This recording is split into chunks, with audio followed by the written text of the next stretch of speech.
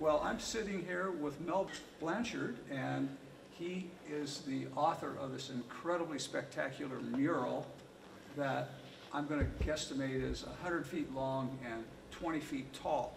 Just by way of saying, it's a huge, beautiful, complex mural that was painted in acrylic. I have some questions for you about it.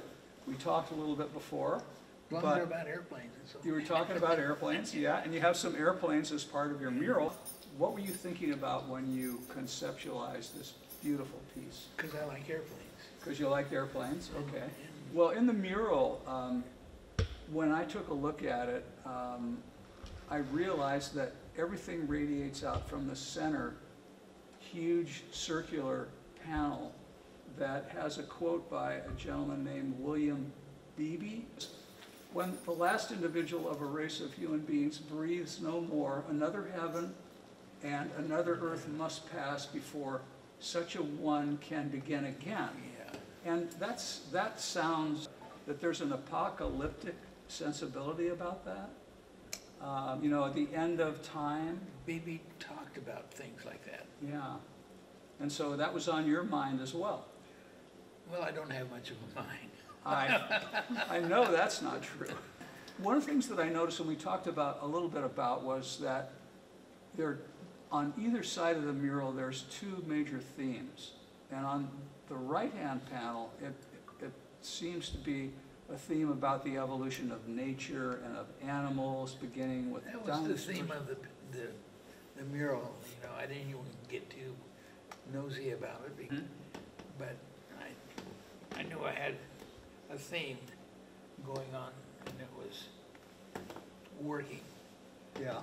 And so what would you say with the panel on the right, with the evolution of dinosaurs and then various animals across time, and then on the far right at the end of the hallway, the animals are rushing toward what looks like factories and industry, and it seems, is there a sense that's of like pollution?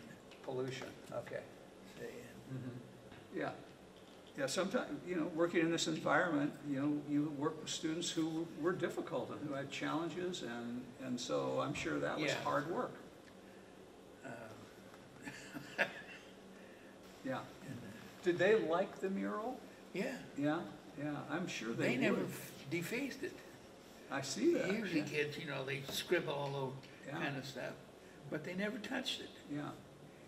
And, well, that's a sign that they respected it. Yeah. Yeah. And I was surprised. Yeah. Well, it's a good surprise. Yeah, it is. Yeah. I got to ask you on this, what would be our left side of the panel, you have a history of the evolution of humankind, and you have that one's not worth a straw to put it in because I don't like the human. Well. I don't like politicians. Yeah. I don't like any of those people. Yeah. And I stay away from it. Well, what I saw, was you recorded human history from our earliest beginnings with pictographs through ancient Egypt, ancient Greece, Rome, the death of Christ, and the Crusades, the Middle Ages, and then moving toward America with the Revolutionary War. And the last panels of the mural on the right reference ongoing wars, beginning with Civil War, World War I, World War II, and then at the far right you have images related to the war in Vietnam.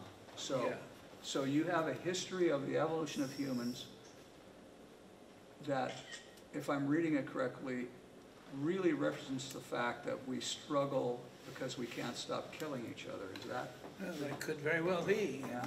Well, I guess that leads me to ask, do you feel that this mural is an optimistic painting or a pessimistic painting?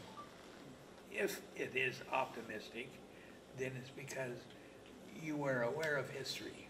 The mural was painted, if I'm correct, maybe in the late 60s or early 70s. And Marianne? Yes. And given that that's true, what I notice here is, the use of some of your images seem to relate to ideas that hippie artists were basically, making with beautiful flowing lines and flowers and suns. I and- have no room for a hippie artist. Yeah, so you weren't referencing that at all. No, if anything, it was the dinosaurs. Uh-huh. The kids love dinosaurs. Uh-huh. The kids love dinosaurs.